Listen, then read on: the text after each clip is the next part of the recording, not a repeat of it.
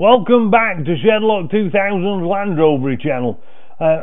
You'll remember from a couple of videos back, I'm busy in the world with other more sort of important academic things, and time is short, so some of the more extended things that I wanted to do I've not had time to do.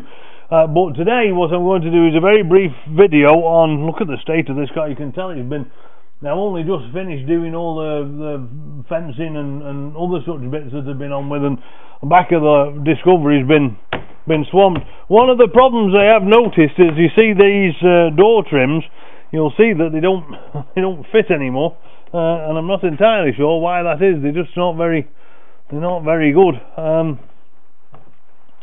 I don't know what is to be done about that. Very little, I imagine, but anyway, that's another problem.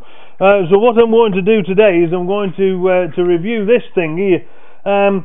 This is by a company called AOACY, I think, AOACY. And there are many like this. This one's off Amazon, and in fact, if you go onto the Amazon listings, there must be about 30 different types of them by various different people. I imagine they're all made in the same place because they're very similarly orchestrated. Now, the reason I don't like these, I've never liked these, I didn't like them in the first place when they first came out, and I am extremely sensitive to those people who have argued that they place an unnecessary kind of force upon the door latches, or the door strike plates is more accurate. Because as you quite imagine, they fit in this manner. You sort of hook them underneath, and then as you step on this, you imagine it affects this pivot hinge. Now, I don't like them, as I've said, but I am sort of a bit stuck, and the reason I'm a bit stuck is because I use this roof rack daily, and I don't just mean I put a bike on it. Like, I'm up and down on the roof all the time. I've got wood up there, I have fuel storage solutions up there, I put all kinds of timbers and ladders and pipe cleaners and chimney cleaning things and all manner of stuff I put up on here. And it isn't good enough just to be able to stand on this tread plate here and try and throw a strap over, because I like to wrap things, as you've probably seen in my earlier videos. I like to go underneath the thing and over the load, and then underneath the thing and cinch it down either with a cam strap or a ratchet strap. And I can't do that if I can't get to it, and I can't get to it if I can't get on there and mess about.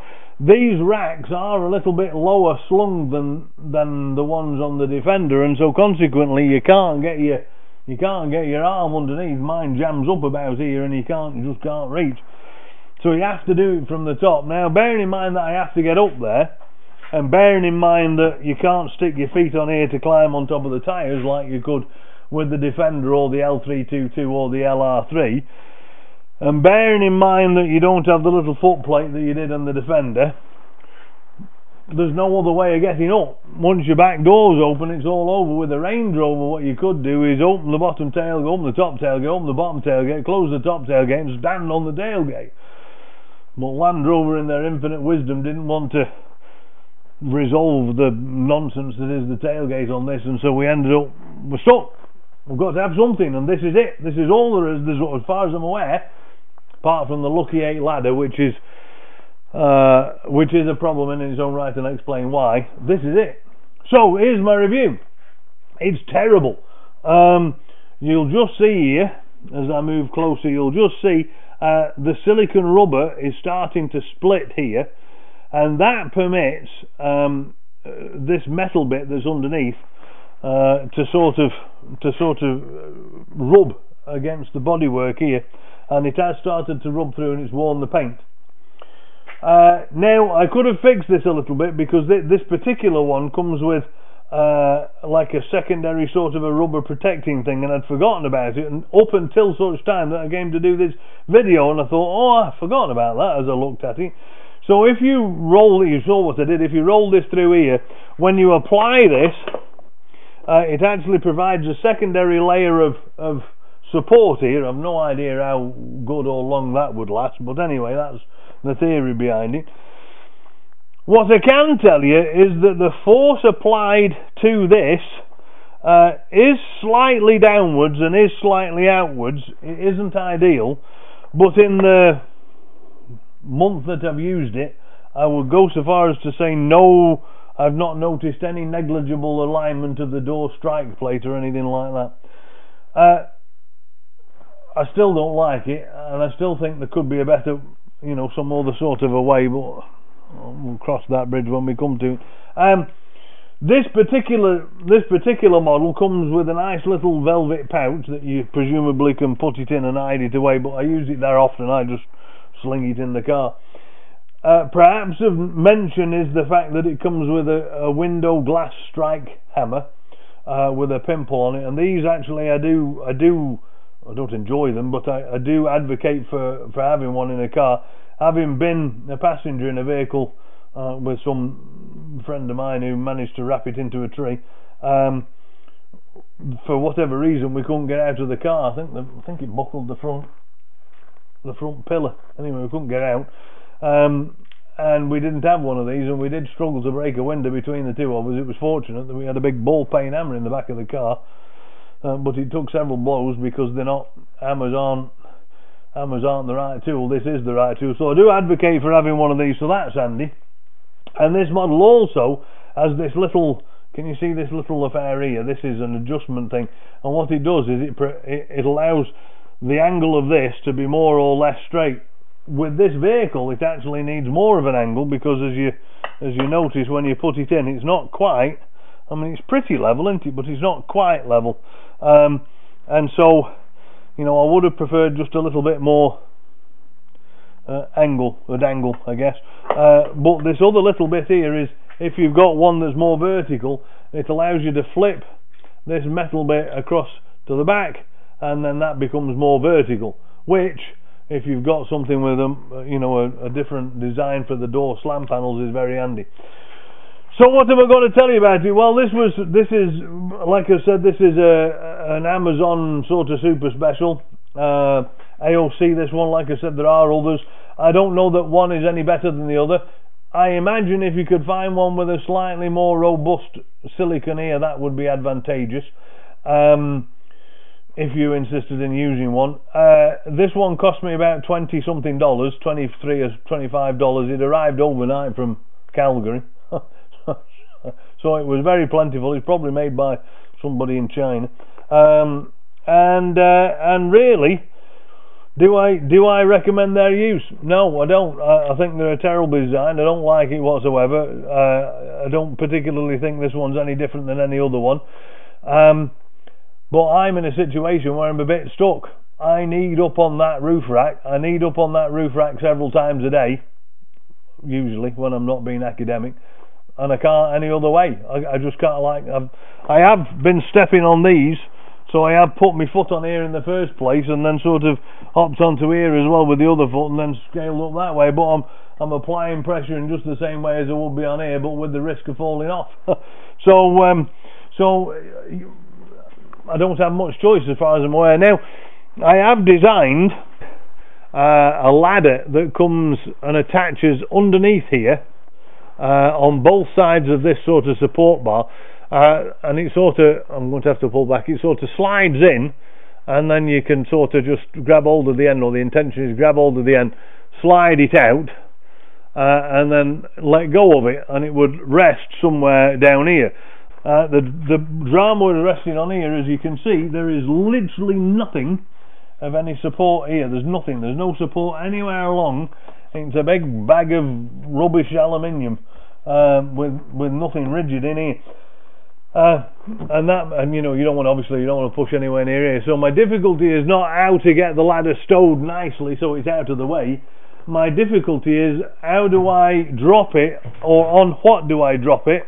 And it'll probably have to be the tyre that would allow me to sort of climb up it. So that's basically the issue. My problem is, if I bring it either side of this support, when I bring it directly down, the tyre is not there. Only half of the tyre is there. And this brings me back to the point of the Lucky 8 the Lucky 8 ladder. Now the problem with the Lucky 8 ladder, it is a hanging device only, and it's designed only to work with some roof rack or other. I imagine the front runner roof rack, or maybe this roof rack. I should speak more carefully. I don't actually know what it is designed to be used with, but you are presumably constrained to a certain kind of application. And the ladder is a stowaway ladder, so it doesn't stow in here. You have to take it off and then throw it in the car somewhere. Well, when I'm working, my car's full enough as it is. It doesn't need a ladder to be helping it, and I certainly don't want to be rooting in the ladder amongst things trying to get stuff up. So the ladder applies here, and I don't actually know where it rests. I think it rests on the door somewhere. I'll try and grab a photograph on the internet and show you where it sort of pushes. But as you can see, I certainly don't want to put my weight, which is 240 pounds. I don't want to put my weight on here. And it'll be worse when I'm carrying a boat, because this boat that you've perhaps seen behind me hanging, we use that when we go out, and normally what I do is I climbed up the Defender ladder and I carried the thing up, bum bum bum bum, and I got on, and then I put the kayak on, and I certainly can't do that either with this or with that ladder, because at that point I'd be weighing roughly 320 pounds, I would say, maybe something like that. It's quite a heavy boat. Anyway, so that's the problem. So is this a resolution to the problem? It's a temporary fix. It does damage this bulkhead if you're not careful. I don't like it. I don't really recommend you get one. If you wanted one of these hammers, you can find them on Little Tools, far better. I am going to have to fix this issue, because I do need on the roof, and I do need on the roof all the time, so I am going to need to acquire some sort of ladder design somewhere that'll work. So that's the plan. There is a design. I need somebody to manufacture it for me. I can manufacture it if I had the tools. I don't have a shop full of tools of that magnitude, but anyway, there it is. It's easy done. Will it work? Yes. Would it be effective? Yes. Is it the way forwards? Yes. Is Landrover going to make it? Absolutely not. Are one of the secondary companies going to make it? Maybe, if you can persuade them enough that there's use for it and it'll sell well, which it probably won't, because D5 stuff isn't as popular as Defender stuff. But it's a bit unfortunate, that, really. This is a shout out, and I'm going to get this right eventually, to Adam Wormleighton.